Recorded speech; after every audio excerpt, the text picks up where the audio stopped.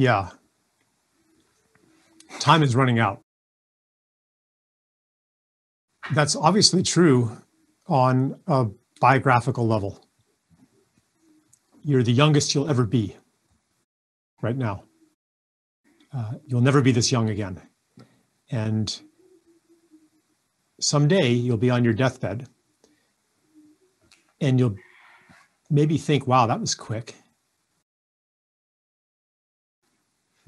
When that deathbed moment reaches back to the present, it does give me a feeling of, yeah, time is running out. But really where that wants to take me is my time here is precious. This life is precious. In fact, when it takes me to a place of hurrying, that is kind of an escape from the preciousness. And I miss out on the preciousness when I'm in a hurry. Nonetheless, this feeling of urgency is a treasure, because the urgency, that feeling of urgency, that discomfort with what I am doing and where I am right now, that comes from sensing a misalignment between what you're doing and what you should be doing. I mean, it's the feeling, this feeling of urgency means that there is an aspect of my unfulfilled potential that is ready to be fulfilled right now. And I will not rest easy until I take a step toward the fulfillment of this potential, toward the next flowering of my role here on Earth. So that urgency is precious. On a collective level, the same thing happens. Right now, it's obvious that humanity collectively, civilization, is not occupying the role that it should be occupying right now. We are ready for a healing role on Earth, but we are still in an exploiting, extracting, destroying role, dominating role on Earth. This is not where we want to be right now, and it is painfully uncomfortable to maintain that. It gives us this feeling of urgency. However, when it's translated into hurry, into we have to do something right now, the risk, and I'm not saying that there are not things to do right now, but the risk is that it will rush us into reenacting the kinds of solutions that are not really solutions, but that are part of the problem.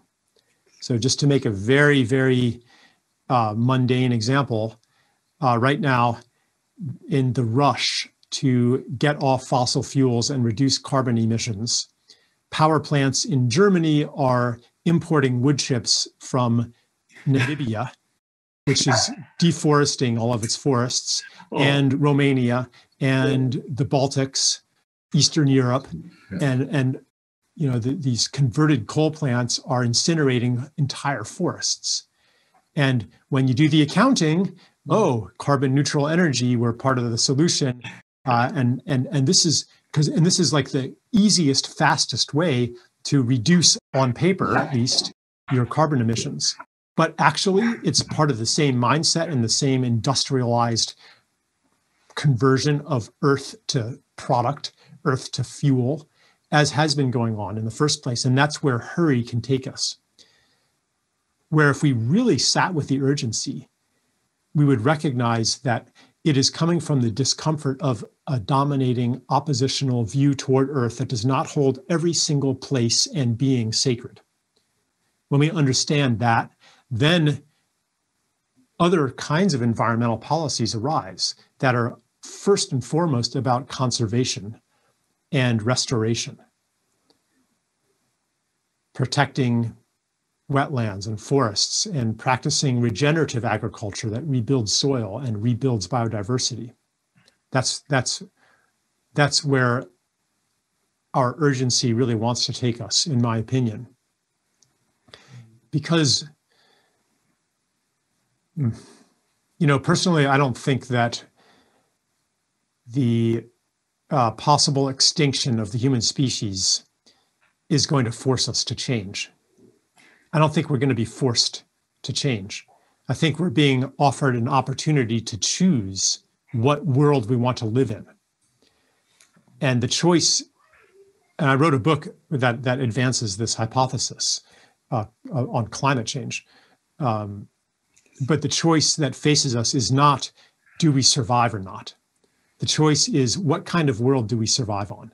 What kind of world do we live in? What kind of world are we going to devote our prodigious human gifts toward creating?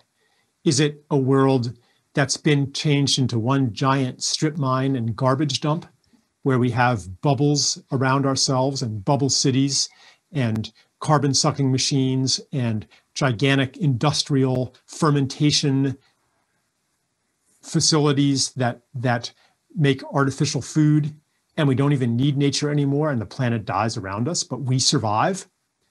Like, what if we can survive on a dead planet? Do we want to? Like, what if we could actually choose that? Or we could choose a planet that's coming back to life, where we, instead of insulating ourselves from the destruction that we've created, instead we seek to heal it. And we participate, as I said before, in the coming of the world into even more aliveness and beauty. That is the choice in front of us. And that choice is a species choice and an individual choice. Because again and again in life, we are asked, do you turn your energy, your attention, your money, your time toward life and beauty? Or do you turn it toward making sure that you survive even if the world is dying?